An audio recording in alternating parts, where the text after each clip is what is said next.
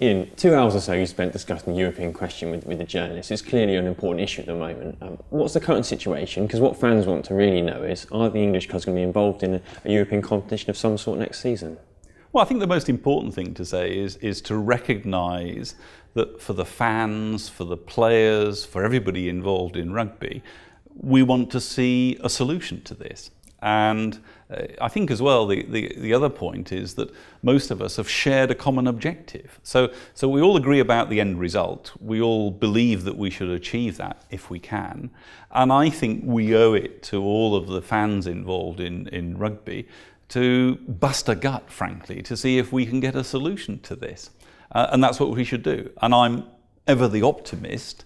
But as I say, the most important thing is to say, let's get this done. And as I tried to outline a little bit in the meeting, I think there's a lot of progress has been made. I think we've agreed a lot of things. And what I was trying to articulate and still believe is, here's the list of things that we've agreed and here's the bits outstanding. And actually the list of outstanding is much smaller than the list agreed. Let's get it done. So progress is being made. What are the current stumbling blocks and how do you think you can get past them and achieve the competition that you say everyone's keen to get?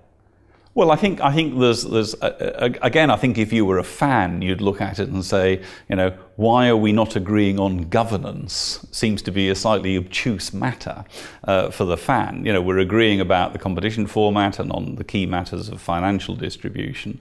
And therefore we seem to agree the relative role that might exist between the nations and the clubs, but we've not agreed the framework. So we need to agree that. There's a subplot about commercial contracts and who approves that and what is the role of that. So those are the two most immediate issues. There's a small stumbling block of, as people are well aware, over BT Vision and Sky and TV contracts. But again, I think we need to agree on these other matters and then we can deal with the broadcasting side of it. Ian, what's been your role in negotiations and what's the RFU done behind the scenes to help mediate the situation?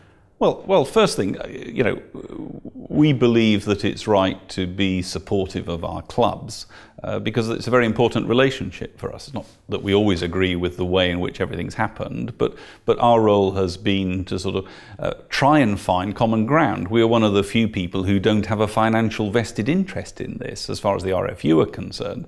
For the Welsh Union, the Scottish Union, the Irish Union, financially it's a very important matter. For the RFU, all the money from the Heineken Cup competition goes into the clubs, and we believe that's quite right. So what we've been trying to act as a sort of honest broker between, in effect, eight different parties, because there are 6 nations, there's the French clubs and the English clubs, there's 8 bodies that are dealing with it, and the Welsh regions as well, there might even be 9. And therefore we're trying to act as a broker to try and get to see a mutual agreement, and ferrying backwards and forwards, having meetings is time consuming, but it's worth doing. And as an honest and therefore impartial mediator in this situation, you're going to carry on as long as you can to try and reach a solution. There's no deadline you're going to set now to say this is as far as we can, talk for. I think, as you say, there's always deadlines in terms of people have to plan for contingencies if things don't happen, and then they find themselves committed as well. I think it's quite difficult to say here's a particular date. What I think we do have to do is address this as a matter of urgency, because this has been going on for a long time. You know, notice was given on termination of this by PRL and the French, you know, pretty much 2 years ago, 18 months ago certainly. So it's about time it does need to be grasped as a matter of urgency.